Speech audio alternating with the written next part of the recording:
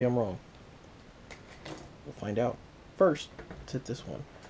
The usual function for getting rid of connections that are very close by is to flood them with solder.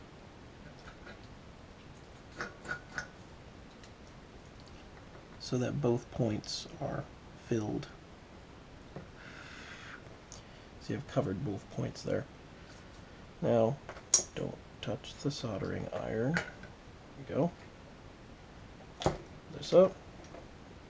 Apply a little bit of outward pressure to the LED. And then out the solder point. And that is not coming out.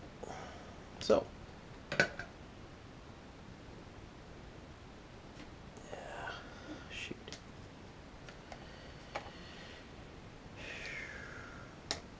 So, point, looks like, feels like the bottom point. Still a little bit of solder on there.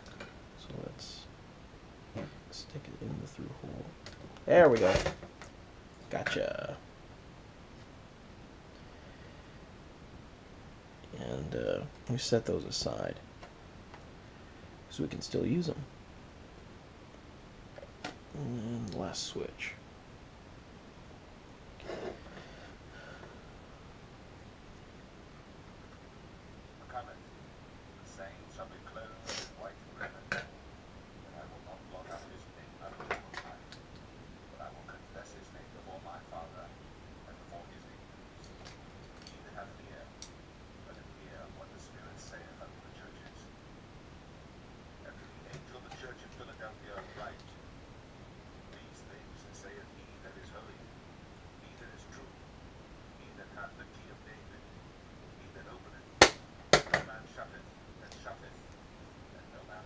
That didn't look right.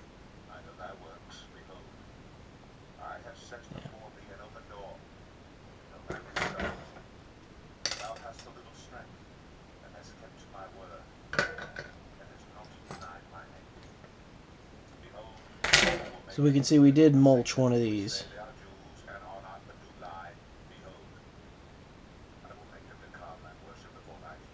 There's only one connection there. So, failure of desoldering. Rest.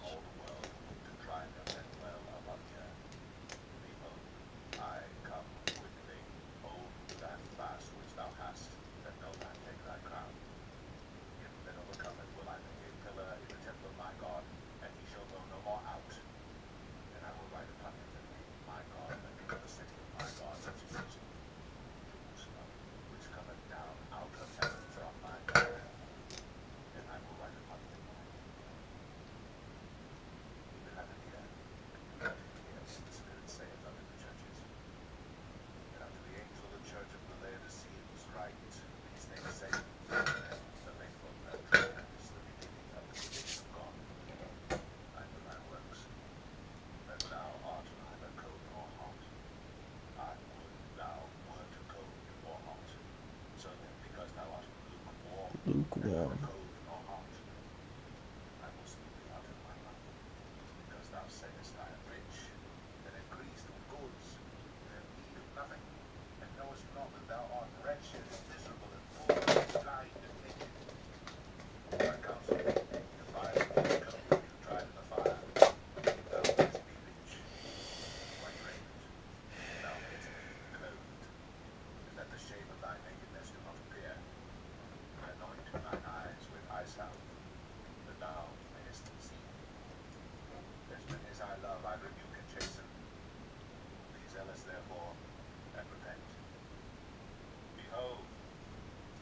Stand at the door and knock. If any man hear my voice and open the door, I will come into him and will sup with you. If he have been overcometh, will I grant to sit with me in my throne, even as I also overcame. I might have to modify this to be a 60%. After I spray paint it orange, of course. Let him hear what the Spirit saith unto the churches.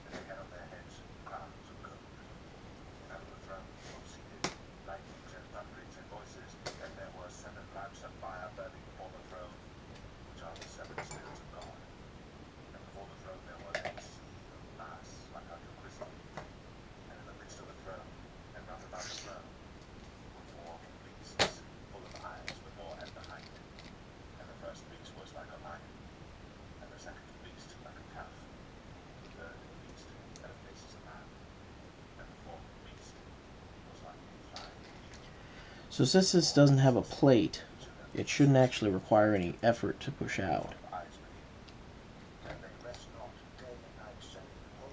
Holy, holy, it's the Lord God Almighty. So this actually has, these are PCB mounts, which means they've got these little holes in them, and everyone's designing their boards nowadays to have these extended holes to cover Alps and Matthias, and also these cherry. But when you do that, it expands this hole, it makes it a lot larger. So people put in their switches, and there's actually a few, well, maybe not. They put in their switches, and since those holes are so big, they wind up coming in, they wind up going in, and they go in a little bit skewed. And they don't really realize until they actually put the caps on. People need to be designing their boards to have these little PCB mount holes, because unless you need the space, it doesn't really, you don't really lose anything for it. So I'm going to start on this switch here and see what I can get done, and see what kind of resistance I'm going to be up against.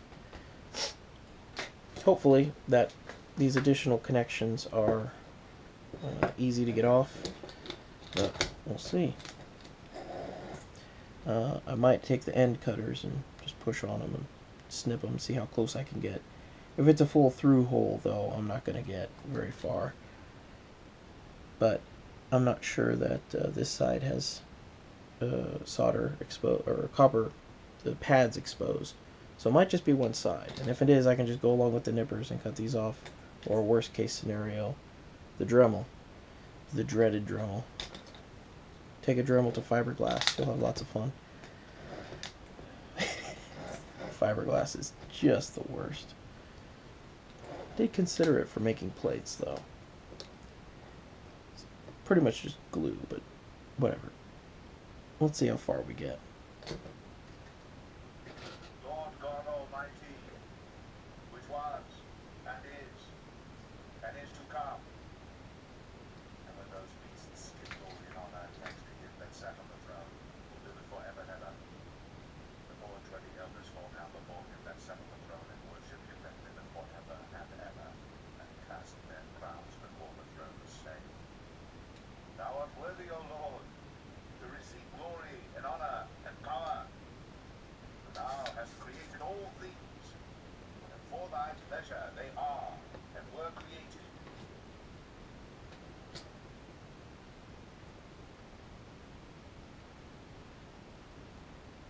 Revelation 5. And I saw in the right hand of him that sat on the throne a book written within, and on the backside sealed with 7 seals. And I saw a strong angel proclaiming with a loud voice, Who is worthy to open the book, and to loose the seals thereof? And no man in heaven or in earth, neither under the earth, was able to open the book, neither to look thereon. And I wept much, because no man was found worthy to open and to read the book, or either to look thereon. And one of the elders said unto me, Weep not, behold, the Lion of the tribe of Judah, the root of David, hath prevailed to open the book, and to loose the 7 seals thereof. And I beheld, in the midst of the throne and of the 4 beasts, and in the midst of the elders stood a lamb as it had been slain, having 7 horns and 7 eyes, which are the 7 spirits of God. I do not have switch top removers, so we're going to be playing this by ear a little bit. Sat upon the throne. And when he had taken the book, the 4 beasts and 24 elders fell down before the Lamb, having every one of them harps and golden vials full of odors, which are the prayers of saints. And they sung a new song, saying, Thou art worthy to take the book and to open the seals thereof. For thou wast slain, and hast redeemed us to God by thy blood out of every kindred and tongue and people and nation, and hast made us unto our God kings and priests, and we shall reign on the earth. And I beheld, and I heard the voice of many angels round about the throne, and the beasts and the elders, and the number of them was 10,000 times 10,000 and thousands of thousands, saying with a loud voice, Worthy is the Lamb that was slain Amen. to receive power and riches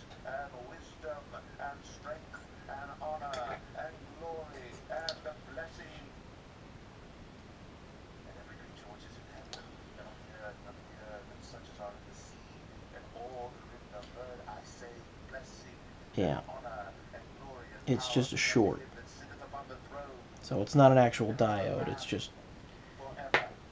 forever This board supports diodes, but these switches don't have them. And because it doesn't have them, they've shorted them with this just little connecting metal. So, I didn't see a pad on the other side, Revelation 6. so it's probably just soldered on the back, which means I might be able to nip that guy. And I heard, as it were, the noise of thunder.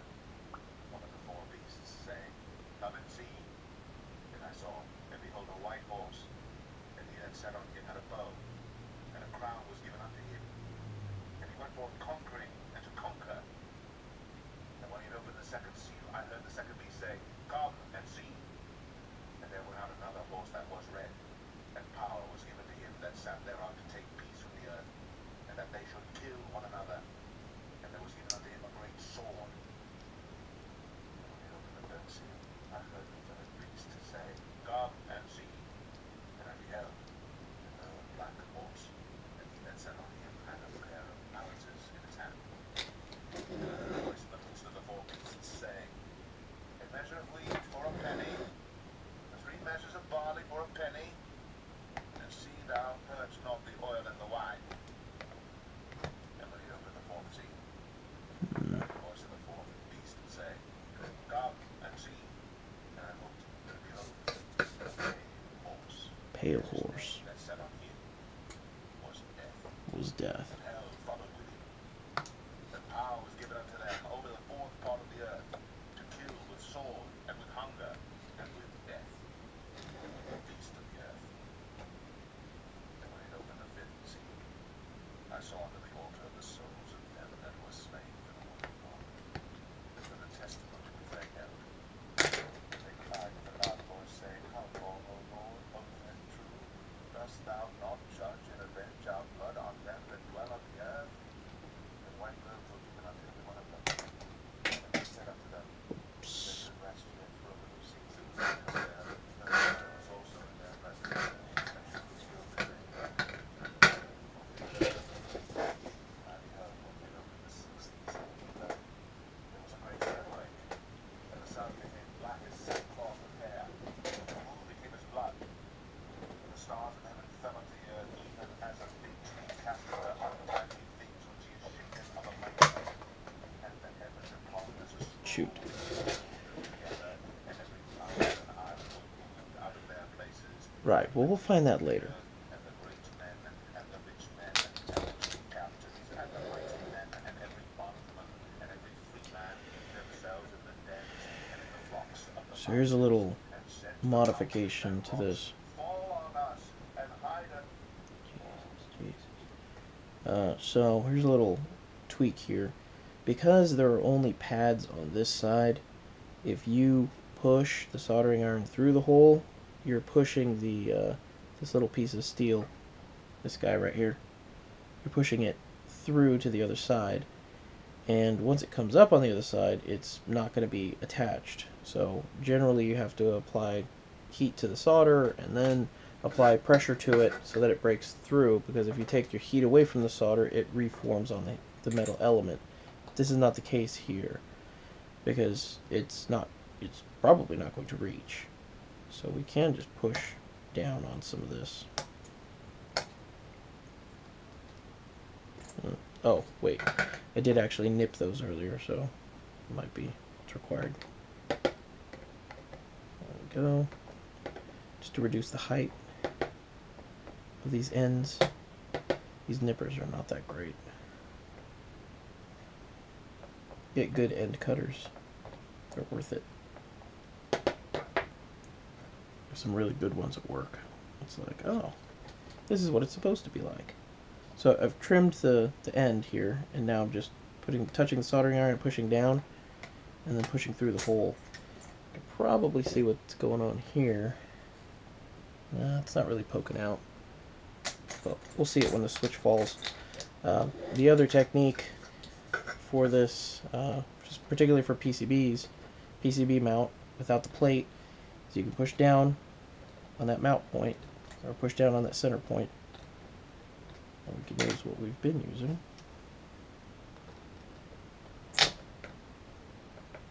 And then lay your soldering iron flat so that it touches both ends.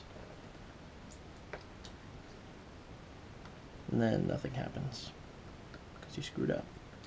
What are you doing? Huh.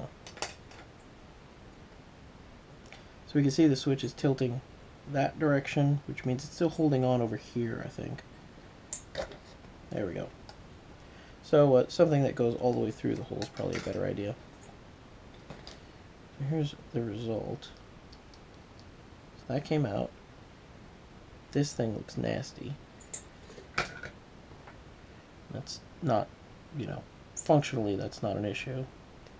Unless you want to put LEDs into this switch, in which case you'll have to take it apart to take out that steel